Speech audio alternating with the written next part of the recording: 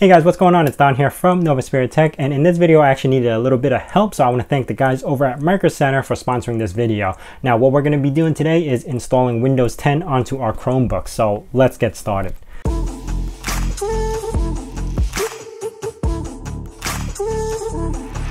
Now the first thing we need to do is actually head over to Microcenter, and I did pre-record this intro and everything on the way to Microcenter, but the audio came out so bad that I had to redo it again. Now I don't live too far from a Microcenter, so that's why I decided to head there instead of ordering it online, but everything will be linked in the description down below, so if you are interested in getting this particular Chromebook, it is down there as well. Alright, so this is the website that you actually could go to and select the brand. So example, if this is the Acer Chromebook, right, you would go over to Acer and hit next, and then you would look for the CPU type. And as far as the CPU type on this guy goes, it's a Celeron N3060. So I would just go and select, where is that, 3060 right here, hit next, and it should come up with a few model numbers. Let me, come on, focus. And if I'm able to match this model up with what's on the screen right now, which you could see, this is the Acer CB3532, okay, CB3532, which would be the first one, and hit next. There you go. It comes with all the firmware and instructions on what you need to do to actually flash it. So I could actually purchase this one and convert this into a Windows 10 laptop. Now as far as this guy, this is the CB532 with the Intel quad-core Atom X5E8000. I don't think that is supported. So I'm going to go over to Acer, next head over to Intel. Yeah, see, it's not even listed on here. So you're not going to be able to, they don't have the firmware to flash this, even though that's a way much better CPU. And this is a slightly better quad-core CPU, the 3160, for $100. So my budget, I want to keep around $200. And let's look for aesthetics, because I kind of want to make sure it looks nice before. I think this might be the best bang for its buck for a $15 169 15-inch laptop. I wonder if it's on. Oh, it looks pretty good. The screen itself, not too sure what the resolution is. Does it say? 1366768. Oh, that's disgusting. I think that's the best resolution we're gonna get, because all these are like 1366 by 768. Oh, this one. Look at this, $200, 14-inch, got a 1080 screen, and it's got the better CPU. So I think I might go for this one. This one has a really good look too. For only a few bucks more, $30 more, you get the 1080 screen, and that makes a huge difference. So let's look this up. This is the Acer Chromebook 3160. Okay, they have it down on the list. Hit next. And this is the CB3. Yep, they have it. It's listed. CB3. CB3. Hit next. It's called the Edgar laptop. Awesome. I think I'm going to go for this one, because according to a model number, it seems like it's going to work. So as you can see, I actually decided to go for this Chromebook because of the screen resolution. A lot of the other ones are only 1366 by 768, so it's a pretty low resolution. And knowing that this CPU is very similar to a lot of other boards that I've tested, I know it's going to do 1080 just fine. Now, before I converted this into a Windows 10 laptop, I decided to use the Chrome OS for a bit. I've actually never owned any Chrome OS devices before, so I wanted to see how the feeling was, and I gotta say, I rather enjoyed it. For a very low power system with 4 gigs of RAM, and just to run this operating system, it had no problems. I was able to get through browsing and everything. But if you are a system admin, it's probably best operating system to avoid, because you can't install any other applications that you really need. In particular, like vCenter, or you could actually SSH, but there's no remote desktop applications. It's just limiting by a lot. And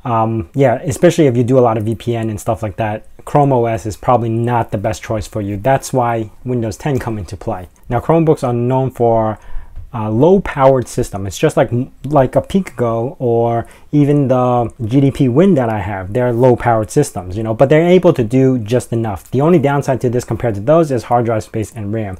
Now, this is in particular running a N3160, which is a pretty decent CPU compared to the Picogo. It's about 20% faster. But again, the RAM is your factor, and also your storage. This only has 16 gigs of storage and 4 gigs of RAM. Multitasking is kind of where your limit is at. To install Chrome OS onto this guy, the first thing you need to do is actually take it apart and remove the write protection screw. Now, in this website, it actually gives you all the steps that you need to do to flash the firmware so that you could install Windows. So that's basically what I'm following. Now, there are two websites that actually do this, which is coolstar.org and mrchromebook.tech. And in this particular case, it was recommended to use mrchromebook.tech. Even though I use coolstore.org just to find what laptop I needed, I know it's going to support it. But mrchromebook.tech had the better firmware for the Acer Broadwell chipset, so I decided to go with that. Either way, it works fine. The steps are almost identical. After you remove the write protection screw, when you boot it back up on this particular board, you have to press escape, search, and power button at the same time to go into developer mode.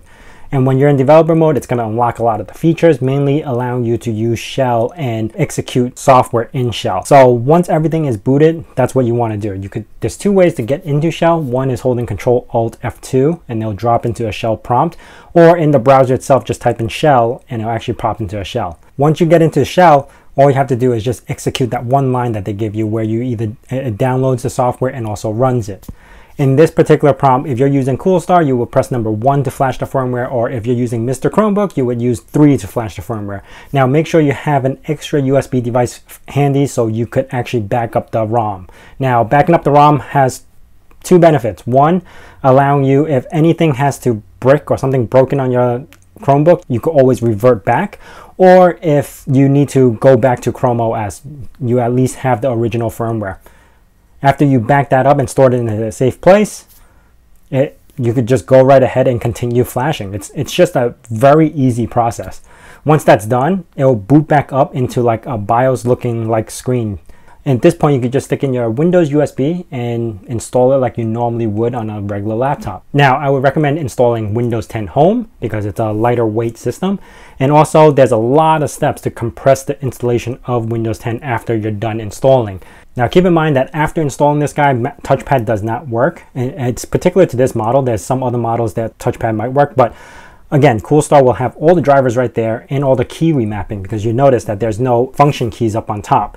And it will remap all the keys so you know which one is for F1, F2, F3, and then it'll also keep the media keys as well if you hold control button. Now, I gotta say, I've been using this for the past couple of days, and I rather like using this on a low-end laptop. Now, I've used the Picogo or the GDP Win, and those are low-end power devices, but it has more RAM, so multitasking was easier on those guys. But this guy has the 4 gigs of RAM, where yeah, multitasking is the issue, but running the same low-end power device on a bigger computer with a bigger screen is very comforting. And this has no fan on here, so it's practically silent. Also, it has a really, really good battery on this guy. It's got a 12-hour battery for Chrome OS, and Windows 10, I was getting about 10 hours or so. With the bigger screen resolution, instead of looking at that little guy, this thing is pretty impressive. Now, as far as the horsepower goes, I tried to do benchmarking and it kept giving me errors with the CPU. So I wasn't able to get a correct score. I'll put a screenshot right here, but it is saying that I was able to get a 3 mark score of 1540 or 41 or something like that. And it didn't seem right to me. So I will have to recheck and probably use a different software just to get better benchmarks with this guy. My main particular interest, actually, after installing Windows 10 will be Linux, because they actually have an operating system called Gallium OS, which is a Ubuntu-based operating system designed for Chromebooks. So it's meant to be used on light, low-powered machines like this. And I'm really excited to be testing that out as soon as possible, basically.